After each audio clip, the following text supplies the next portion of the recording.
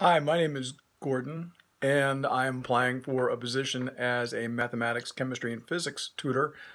Students would choose me as an instructor because I'm relatively easygoing, friendly individual.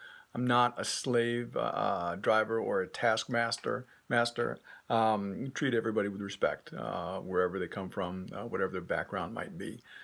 Students also choose me because I have a very solid foundation in the subjects in which I teach, and I have a very good ability to understand what it is that's hindering a student from getting to mastery of the material.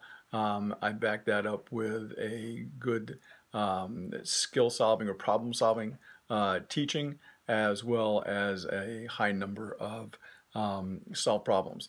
The teaching experience, the tutoring experience, the one that I remember most is a student who actually tested very poorly in one of my classes. It wasn't that he didn't understand the material, it's just that he couldn't test well.